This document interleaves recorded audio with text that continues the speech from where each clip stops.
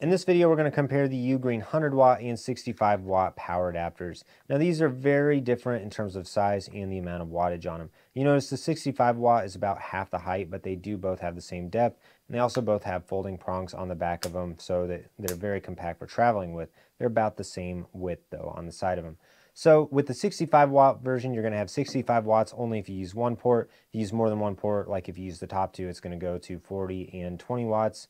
If you use the top two ports, it's going to go down to 45 and 20 watts. So your wattage is going to go down significantly if you use more than one port. So this is going to really be best if you want to charge a MacBook Air or a tablet and a couple other phones or devices, or multiple phones, phone and a tablet, something like that. But if you have a MacBook Pro 14-inch or 16-inch and you need more power, I recommend getting the 100 watt version, because even if you use more than one port on it, you're still going to be able to get 65 watts of power out of the top one. But the more ports you use, the more the wattage is going to be spread. So this is better if you have more devices, or also just if you want to keep a higher capacity device charged. Then I would recommend going ahead and upgrading to buy the 100 watt version, just because that's going to give you a little bit more buffer in terms of your total wattage.